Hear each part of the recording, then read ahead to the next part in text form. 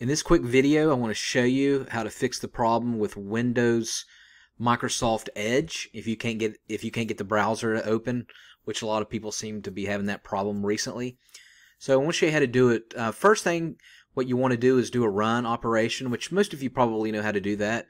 But if you don't, you just simply hold on to the Microsoft key down here on the bottom left of your keyboard and then hold down the R simultaneously. And that will give you the run option. And this is a very common command on run. It's called misconfig. That's how you open up Task Manager and everything. So you just type in MSCONFIG right here under run. And that's going to take you to your system configuration.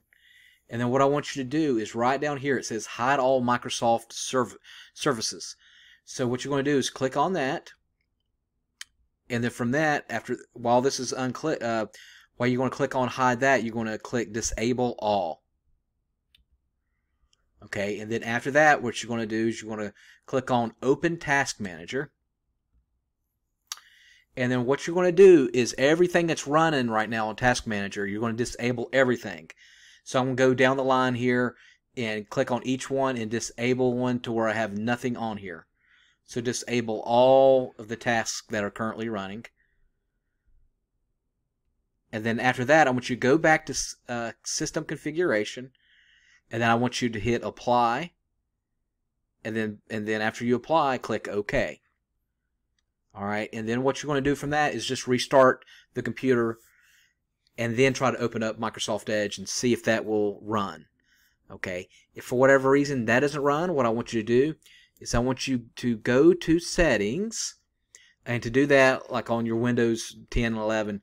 In Settings, you just type in, right here with the search, you just type in Settings. Or if you're in 7 and 8, Windows 7 and 8, you have to go into the Microsoft logo, click the Find, and then click Settings. And then right up here, we click Settings. And then what you want to do is click on Apps.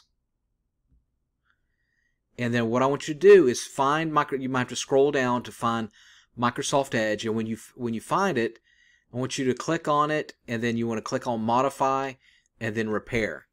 And so basically you want to try to repair Microsoft Edge. On some computers, it'll give you the option to reset. If for whatever reason repair doesn't work, resetting will wipe all your browsing history. But that's okay if that's your last source. Go ahead and do that. Just click Reset. Okay, and then maybe try restarting the computer again and then see if it'll work. Now, if for whatever reason that doesn't work, you want to do an update on your Microsoft Windows 10 or 11 or whatever you have. And to do that, you go back to the search down here on the bottom left, type in update, and then you go up here and you check for updates. And that could take anywhere from a minute to 30 minutes. Let it run its course, restart, and then see if you're able to operate Microsoft Edge. For whatever reason, if that doesn't work, you're kind of stuck.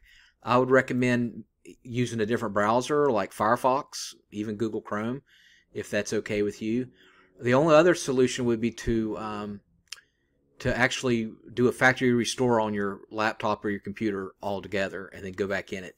The reason is because on the newer computers, Windows 10 and 11, you'll see that you're not able to uninstall it. Now, if you can uninstall it, what you want to do is just click on Programs here and see if it'll give you the option to uninstall Microsoft Edge. Because on a lot of computers, the newer computers, it won't let you, because Edge is such a major function of the Windows operating system, unlike Windows 7 and Windows 8. But you might be able to uninstall it, and then if you can uninstall it, then reinstall it and see if that'll fix your problem. But I'm interested. Put in the comment section if one of these options did work for you, and tell me which option did work. And make sure you subscribe to my channel. And I appreciate you watching. All right, have a good day.